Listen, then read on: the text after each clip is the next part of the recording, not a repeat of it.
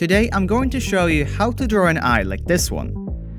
First, you need to get a good reference. Now if you have that sorted, let's get to work. Honestly, you can use any paper you want for this, and there's tons of great options out there, but for realism, toned paper seems to work best. Next, get your sketch ready and start drawing. One thing you need to understand though is that realism requires a bit of patience. For example, you should take some time to analyze your reference. Try to find all the highlights in your image, then do the same for the midtones, and then the shadows. Also, if your pencils look anything like this, then get them all sharp way in advance. It really helps later.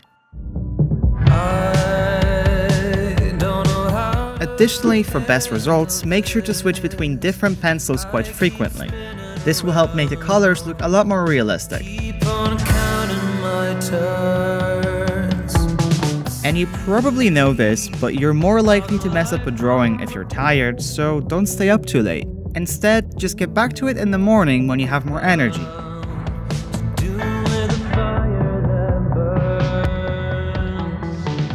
But even then, some mistakes just can't be avoided.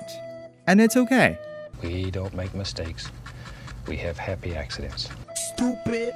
Well, it can be a pain to erase wax-based pencils like Prismacolor, for example, but there is a way. Electric erasers like this one are a massive lifesaver. They do exactly what they're supposed to and really improve your workflow. Don't waste your time like I did and get it now.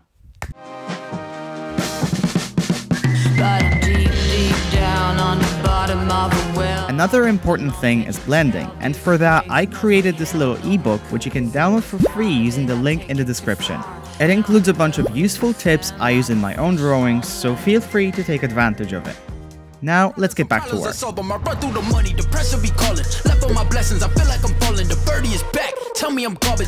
Drawing for a few hours straight can also get quite boring sometimes, so do what you need to do to keep yourself entertained and take frequent breaks from your desk or whatever. The next thing is to use a kneaded eraser every now and then to keep both your drawing and your hand nice and clean. Also, I can't stress this enough, but make sure to always keep your pencils sharp. It makes a big difference.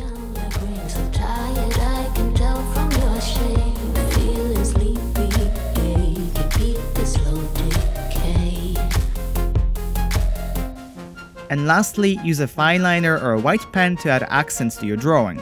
This will make the highlights brighter and the shadows darker. Your art will then pop and look 10 times better.